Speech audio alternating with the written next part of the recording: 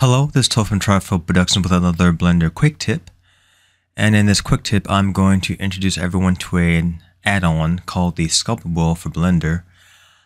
This is for Blender 2.92 and above. I'm using 2.92 myself, and once again, this is an add-on you have to pay for, but for the price, it's not that bad. And for what it can do, is very, very helpful.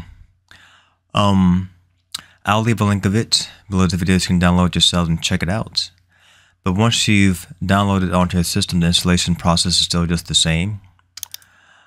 Go to Edit, Preferences, Install, navigate to where you've downloaded onto your system, click on Install Add-on after you clicked on that folder. And then once it's been installed in the Blender, put a check in the box and it's activated. As you can tell from the keyboard shortcut here from this instruction or this information here, you have to press the space bar in order for it to appear in the UI of Blender, which is the user interface. Sorry about that. Now let's go into the sculpting mode, because that's the only place that's going to appear. You hold down the space bar and there it is. And everything that is here, not everything, but most things that are here and here are now here, conveniently placed for us to use. And the nice thing about this is that you can hover over any of these buttons and it'll give you the name of it's in the middle. That's the first thing. Because on the outer wheel are the brushes, the inner wheel contains some settings that you can use to adjust your scene, or the brushes for your scene.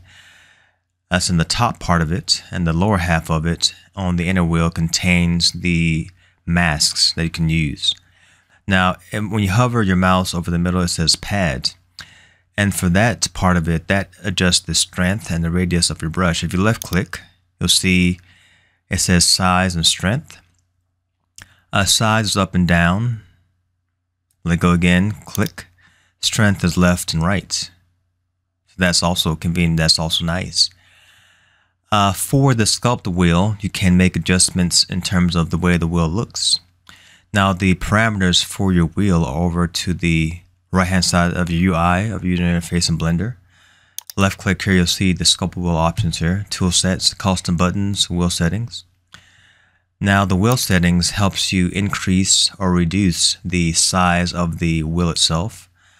If we left click and drag, we're making the wheel bigger. You hold down the spacebar again, now our wheel is much bigger. Left click and drag towards the left there.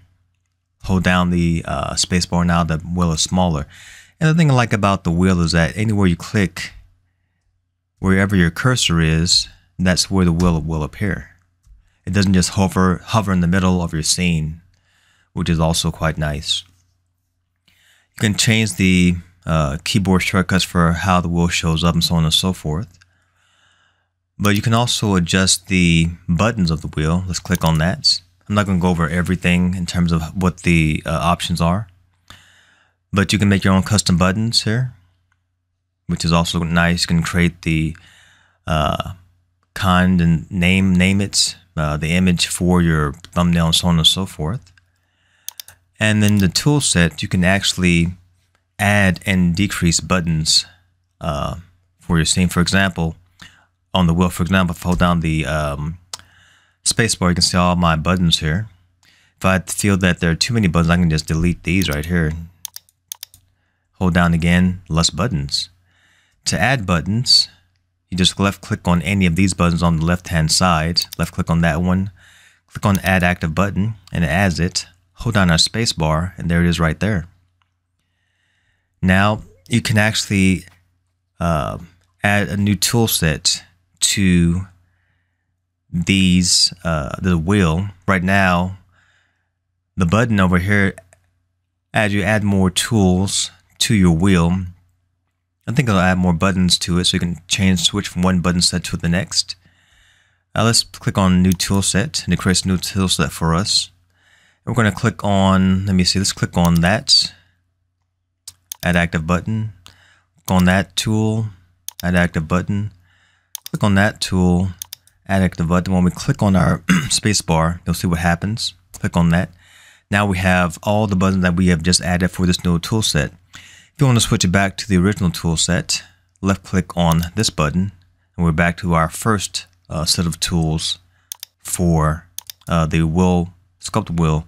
So you have that option there. So this is really a really handy and nifty little tool for Blender when it comes to sculpting.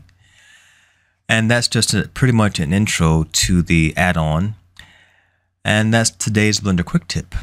And hopefully this was helpful for those of you watching, and hopefully you'll download it and check it out yourselves and see how useful it is for you in Blender. And once again, like and subscribe to the channel. And I really appreciate you guys who have been watching the channel and watching the videos on the channel. And I will see you guys on the next one. All right, adios.